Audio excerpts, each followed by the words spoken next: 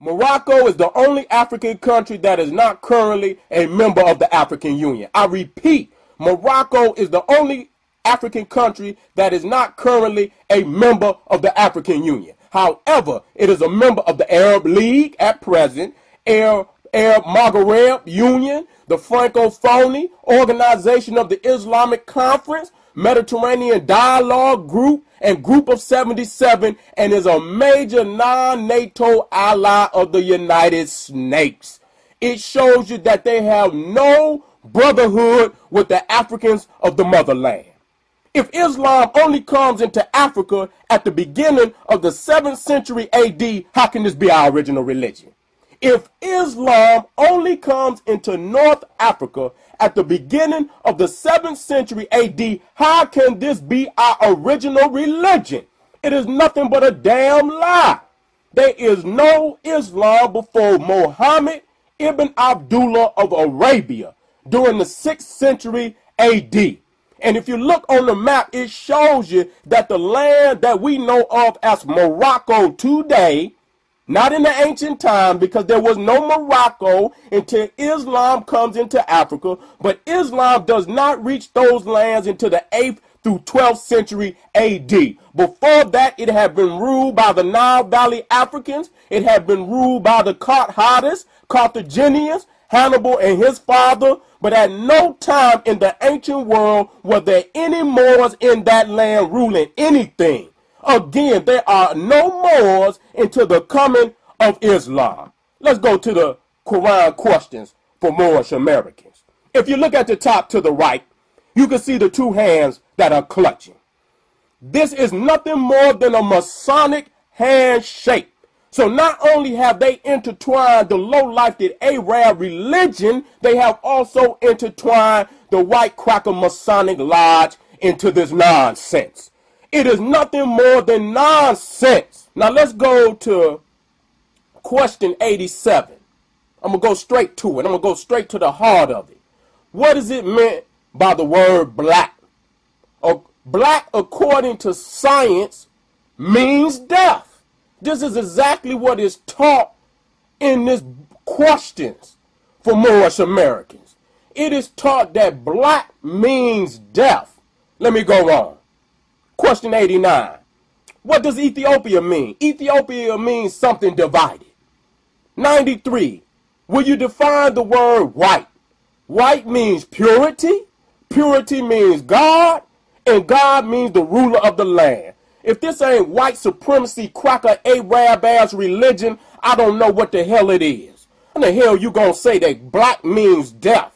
And then you come right behind that and says white means purity, purity means God, and God means the ruler of the land. Shit, a racist low-down cracker from down south couldn't have taught that shit no better. What the hell is they gonna come and bring this to us? This nigga Noble Drew Ali wasn't nothing but an Arab flunky. And I said it.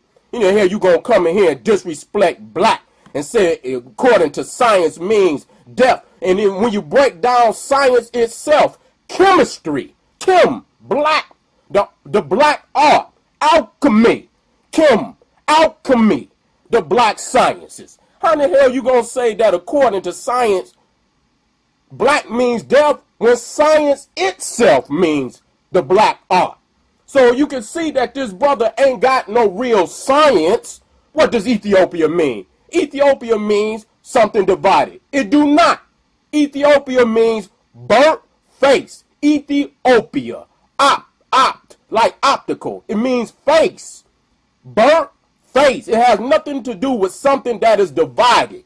So you can, as soon as you go into this book, you can see that it is something that has been designed by that white Arab, given to Noble Drew Ali, and then he come over here and give it to you and tell you it's your original religion.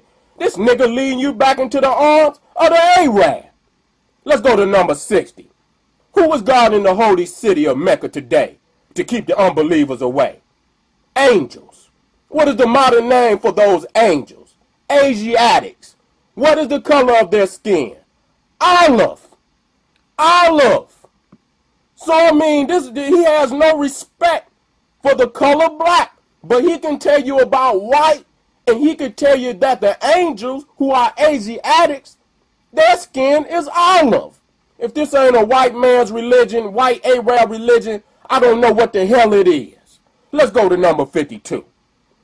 At what place on earth was the physical part of man formed?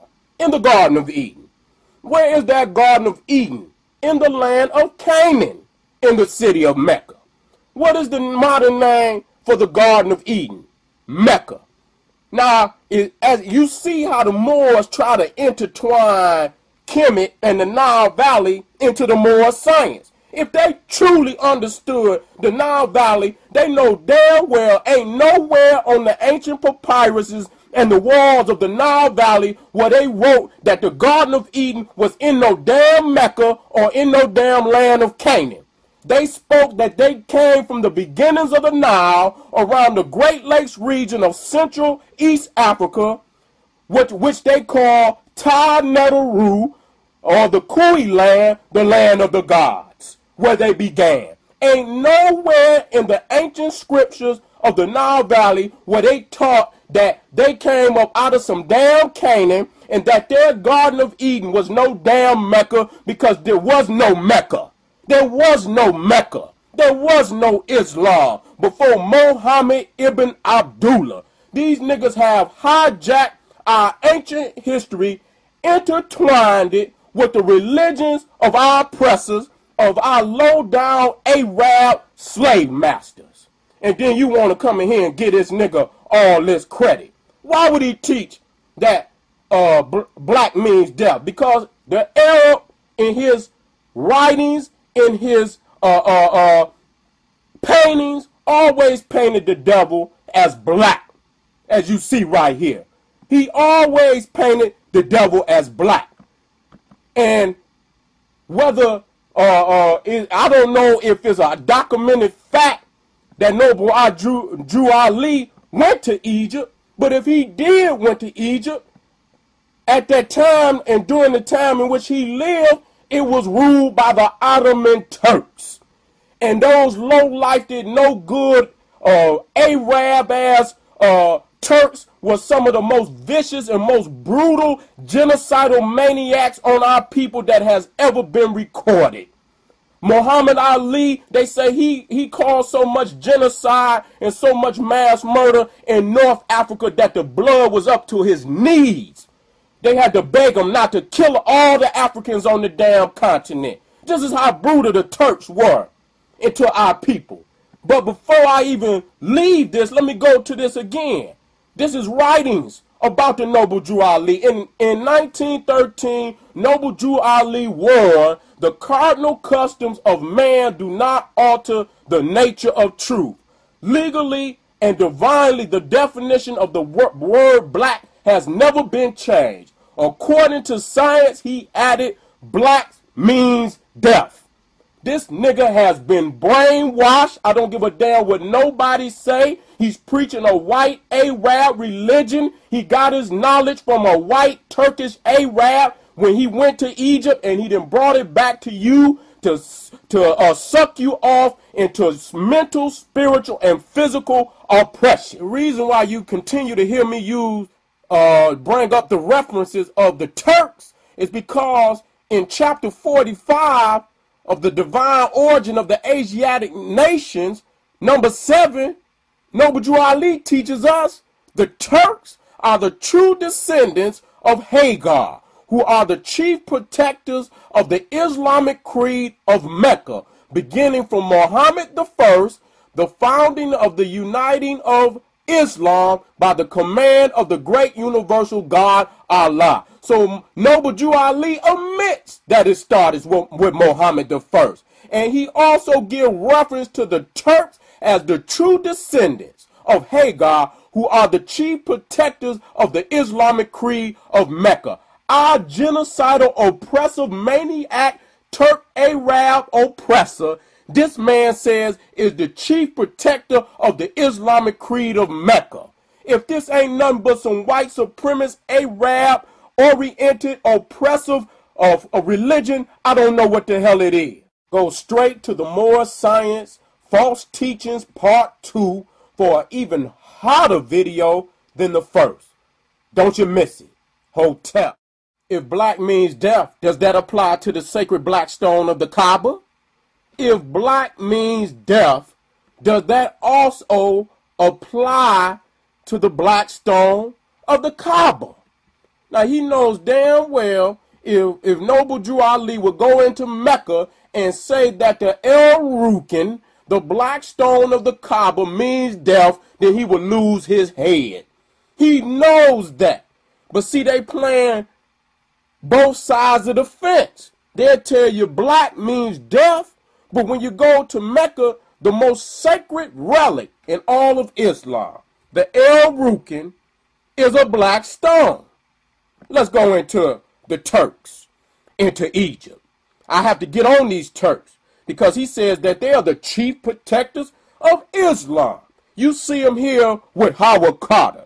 You know Howard Carter, he's the low-lifed cracker that broke into the tomb of Tutankhamun and raped the tomb of all of its treasure. Who allowed him in? The Turks. The low-lifed Turks. And you see them right here together plotting on going down in the sacred tomb. You see them right here with the fezes on outside of the tomb after they done went down there raping and robbing. So you got to be clear about this. What I'm putting before you is the actual facts to show you what these low-down Turk, Arab, European cracker have plotted to go into our sacred lands to rape and rob the treasures, and you got to see it for what it is. You got to see it for what it is, African people. You got to call it for what it is. You can't straddle the fence. You got to recognize who your enemy is. You got to do that. And if you see any nigga talking about he's a Moor and he's wearing a fez, you got to put him on the spot. Nigga, what you got the hat of our oppressor on your head for? You got to ask them that. And there is no doubt that they are the hats of our oppressor. You see Howard Carter here again with a low-life Arab Turk plotting on going down in the tomb, knowing it's not his ancestor. This is why they sold it away. If you look at a lot of the artifacts in a lot of these museums all over the world, under the Turks is how them Arabs came in, the Arab and the European, how they came into Africa and got away with so much of our artifacts. They did it up under the Turks. They did it up under the Turks. The same low-lifed Arab Turk that Noble Drew Ali says is the chief protectors of Islam. To allow these no good, low-lifed beasts to come in and desecrate our ancestors' tombs. And you walking around with the fez on like that means something to me. Nigga, that's the hat of my oppressor. That's the hat of the one that then degraded my people and committed genocide on my people. Saladin the Wretched. Saladin the Wretched, one of the most vile Turks that ever walked on the planet.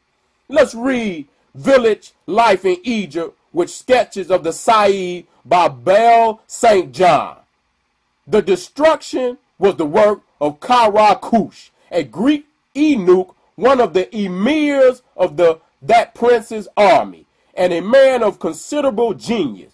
He was a superintendent of the buildings of the capital, and it was he who raised the wall which encircles Fustat, Cairo, and the land that separates those two cities, as well as the citadel built on Mount Murakam, and the wells that are still seen there. He used the stones that came from the small pyramids in the construction of the arches of Giza. He used the stones that came from the small pyramids in constructing the arches of Giza, a work worthy of the highest admiration and comparable with those of the giants.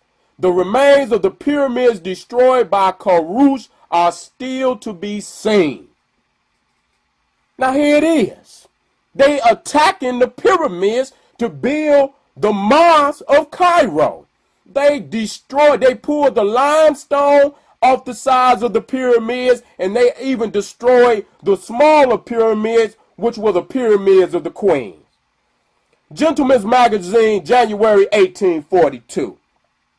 The danger to which Egyptian relics of the first order are exposed, the destruction which they have already encountered, does indeed appeal to the Aquarians of Europe, to the scientific of all nations, to check and arrest by every means in their power the dilapidations and destruction so barbarous and so mischievous in their results. The reputation of Muhammad Ali, the Turk, as a renovator of Egypt must receive considerable tarnish in the present day and indelible stain in all future time for the reckless havoc which he has permitted to be made of her venerable monuments. That's Muhammad Ali. The man, if you look at the obelisk in Paris, it was Muhammad Ali that tore that, because it was originally in front of the Grand Lodge of Luxor. He tore it down and gave it to the French. He tore it down. That lets you know it wasn't a part of their culture. But again, this is the Turk. This is the man that Noble Jew Ali says is the chief protector of Islam. He sure ain't the chief protector of Africa and African people and African culture. You got to make that clear. Village Life in Egypt, with sketches of the Said by Bell St. John. Nothing gives a grander idea of the architectural achievements of the ancient Egyptians than the labor for thousands of years has been from time to time expended in pulling down what they built up. Formerly, as an air rider of authority, there existed at Giza a considerable number of small pyramids which were destroyed in the time of Saladin. Actual fact. So you got to know this. You got to call them on it. They are nothing but the enemy. The fez, anytime you see the fez, it is the hat, the cap of our enemy, low down Turk Arab. Call them niggas on it. Some of these Moors even say that the Pharaoh is wearing a fez. I'm going to let you look at this for yourself.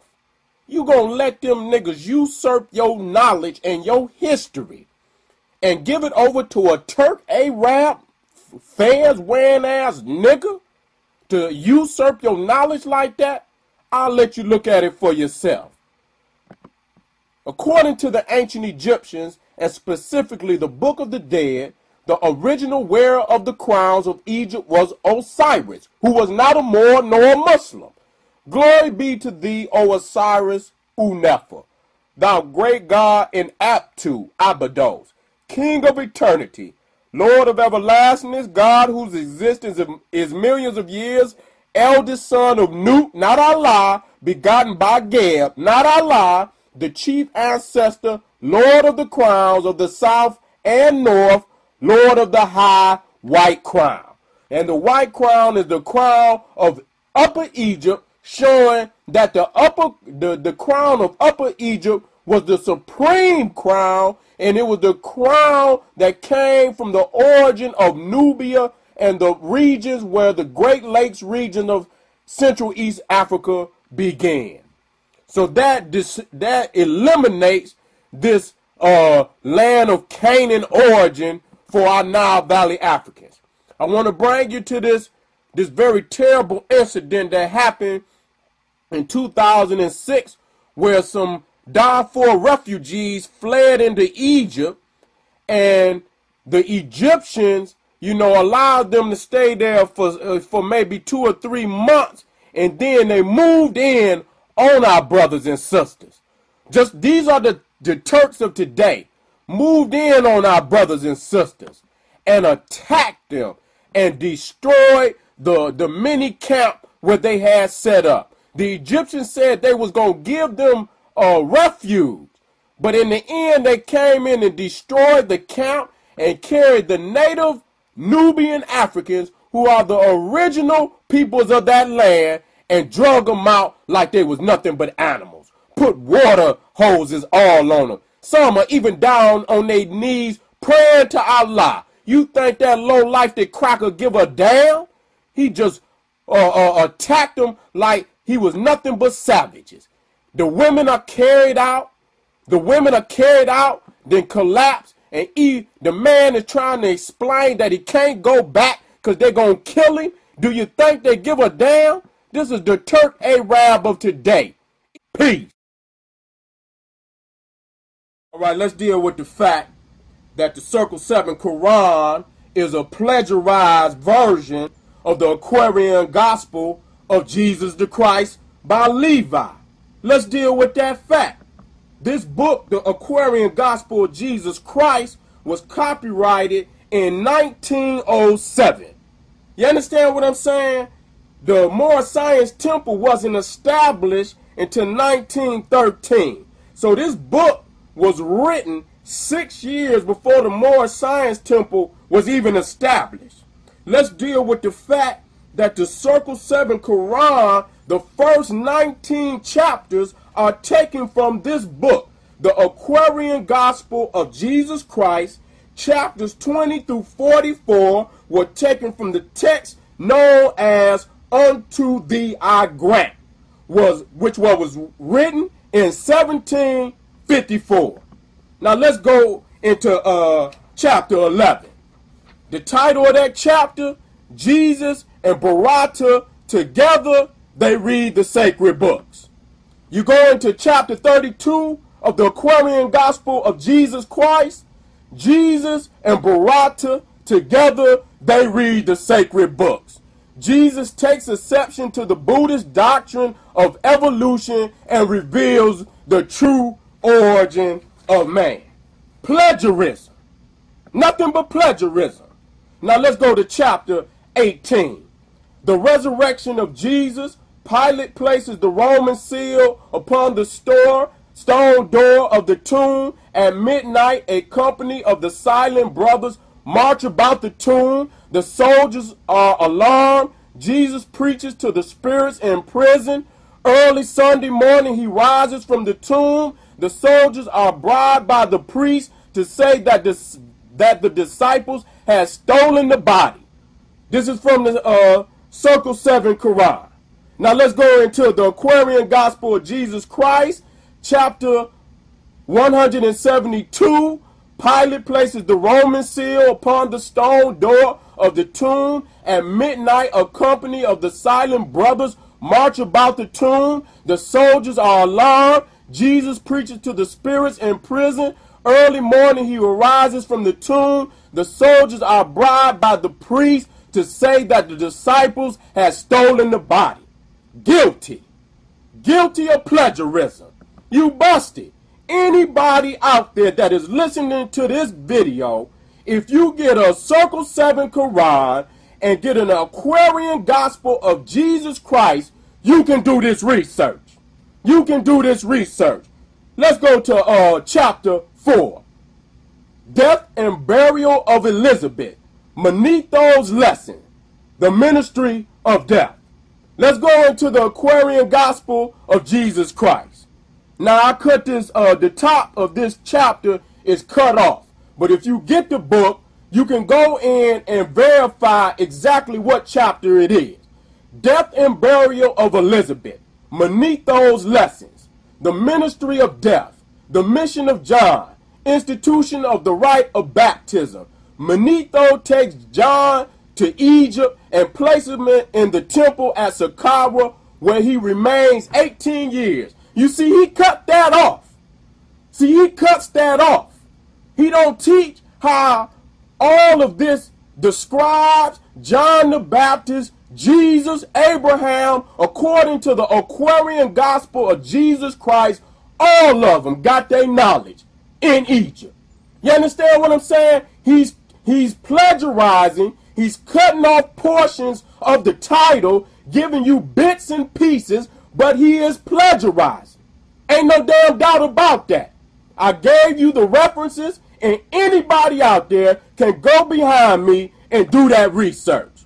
Now, let's go into chapter 17. Jesus appears, fully materialized before Apollo and the Silent Brotherhood in Greece, appears to Claudia and Juliet on the Tiber near Rome, appears to the priests in the Egyptian temples at Heliopolis. Go into chapter 178 of the Aquarian Gospel of Jesus Christ.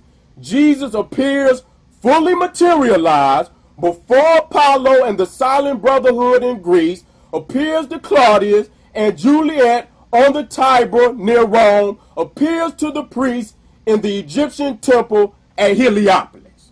Guilty. Plagiarism. Do the research. See what lie they come up with then. They talking about all that Noble Jew Ali brought. He plagiarized. Anytime you take from another script, another writing, and you do not give a reference to the author of the original writing, that is plagiarism. Guilty.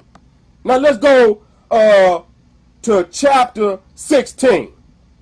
Pilate's final effort to release Jesus fails. He washes his hands in feigned innocence, delivers Jesus to the Jews for execution. The Jewish soldiers drive him to Calvary. Now let's go into the Aquarian Gospel of Jesus Christ. Chapter 168, Pilate's final effort to release Jesus fails. He washes his hands in feigned innocence, delivers Jesus to the Jews for execution. The Jewish soldiers drive him to Calvary.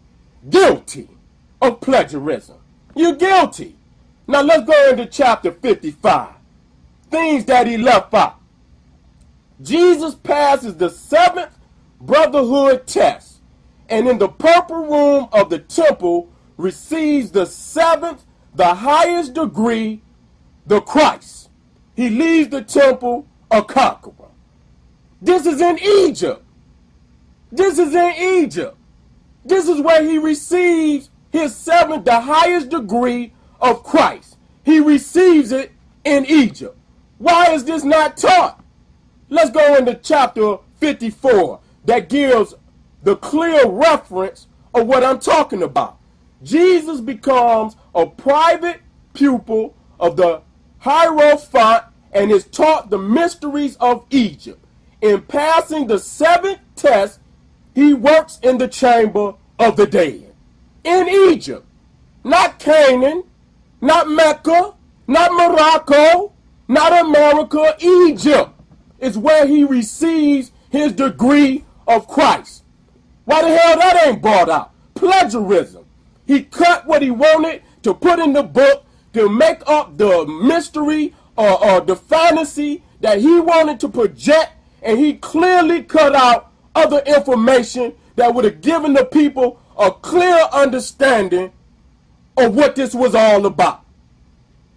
Upon your brow I place this diadem in the great lodge of the heavens and earth. You are the Christ.